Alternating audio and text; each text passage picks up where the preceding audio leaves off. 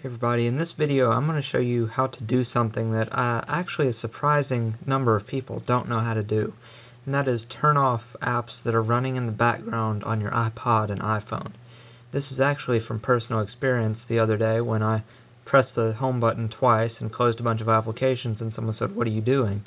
And I said, "Well, I'm closing all these applications," and they were like, "What does that do? I've never done that before." So this video is going to show you how to close all your running applications. Just for reference, I'm going to start up System Light here to see how much memory is running.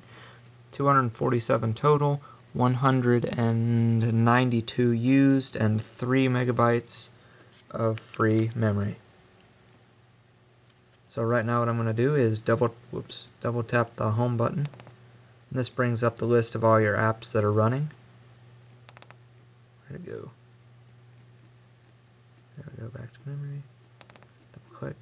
As you would expect, if you were running a lot of games or memory intensive applications that kept running in the background, this could quickly use up a lot of your memory. So once you have this, you just send it to wiggle mode. You can just start closing things, and you can watch the free memory go back up as I close it eventually. 24, 34, 44,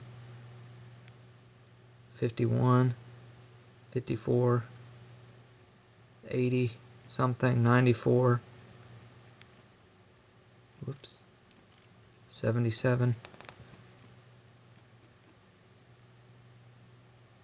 81, and 93. So now we'll close this. See, now we have 93 free megabytes instead of 3.